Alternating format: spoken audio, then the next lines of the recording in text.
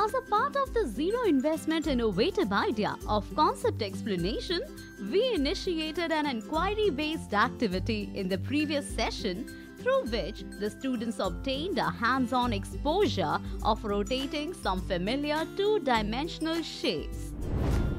Now, as discussed, let's carry the activity forward by asking the students some questions to make them reflect on the observations that they made in their respective groups.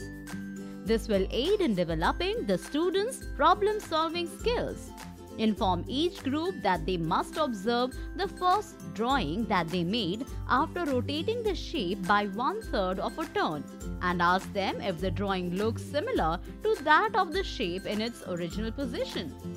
Similarly, ask them to observe the second drawing that they made after rotating the shape by 1/6 of a turn.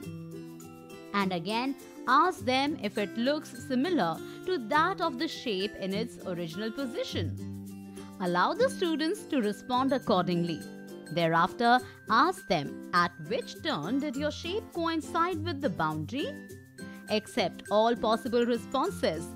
Once they have responded, we shall conclude by informing them that if a shape, when rotated by 1/6 of a turn, looks similar to how it was in its original position, then it will look the same even when it is rotated by 1/3 of a turn, because 1/3 turn is the same as 2 1/6 turns. So, wasn't that an interesting way to encourage the students to intuitively explore the concept of rotations of two-dimensional shapes? In our next video, we will move on to the concept of symmetry in certain three-dimensional shapes.